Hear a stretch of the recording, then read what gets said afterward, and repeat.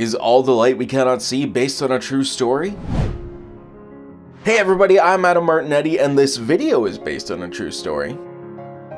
The miniseries coming to Netflix in November is based on a novel of the same name, which came out in 2014 and spent 200 weeks on the New York Times Bestseller List. The story of the miniseries takes place before, during, and after the events of World War II, and while it is structured around and inspired by real events, it is ultimately a work of historical fiction.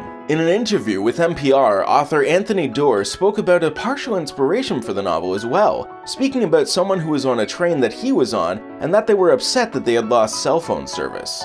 He got kind of angry, a little embarrassingly angry, unreasonably angry, and I just remember thinking, what he's forgetting, really what we're all forgetting all the time, is that this is a miracle.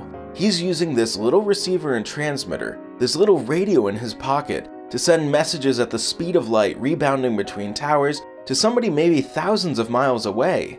That was the spark that ultimately led to the novel's completion 10 years later.